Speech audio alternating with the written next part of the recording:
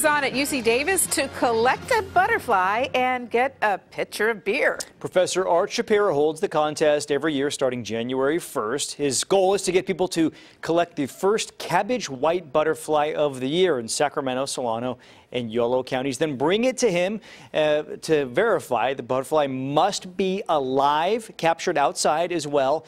In the 48 years of the contest, though, only 4 people other than Shapiro have actually been the ones to win. So you got to be quick. I'm going to go look for a butterfly. Gotta find one this afternoon. That'll do it for us. We'll see you back here at 4 o'clock. Have a good one.